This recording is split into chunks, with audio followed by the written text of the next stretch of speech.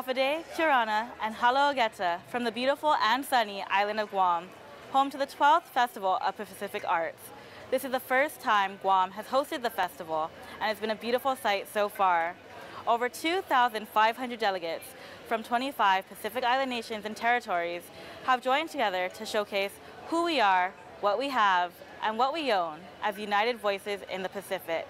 Over the next half hour, we will share with you the color, the sights, and the sounds of the beautiful festival at locations throughout the island and at the main festival village in Hagåtña. But first, let's take a look at one of the ancient Chamorro traditions of fishing. There's a lot happening here at the 12th Festival of Pacific Arts in Guam, over 20 disciplines. And I've been told if you want to find out anything about Pacific traditional fishing, then the Sagan Katuran Chamorro is the place to be. I'm here with Ray, who's from Guam and who has been fishing for as long as he can remember. Ray, first, thank you for your time. Could you tell us about how important traditional fishing is to Chamorro culture?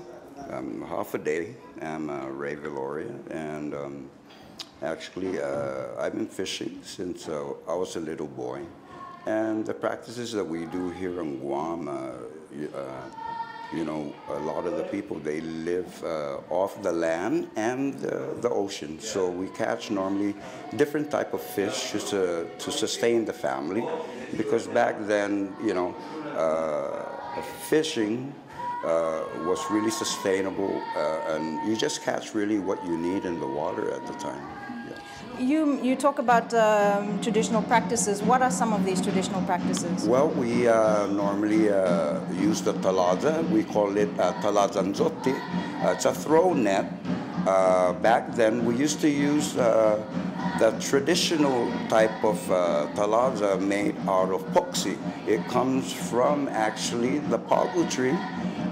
It's near the ocean. We normally skin the bark and we take out the material, we dry it, we make the rope too as well. But now we got the modern type of material, which we use monofilament now, because they last longer. Tell us a bit about your demonstration for the visitors here today. Well, this is talazanzote. It's a talada throw net, and right now I'm making one. This is a 4-inch net talada, and it's monofilament. So this is the type of talada I'm making now.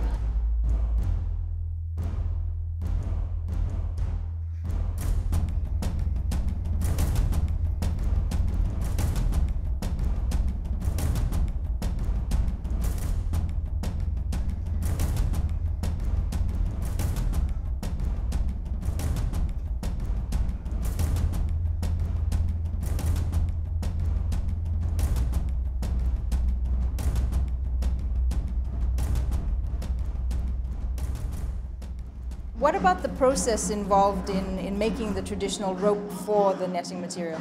Actually, we have to go to the sea hibiscus, the trees, and maybe you have to cut long pieces, maybe like 20 feet long, skin it, and after we skin it, we have to get all the inner lining, and we have to dry it out in the sun.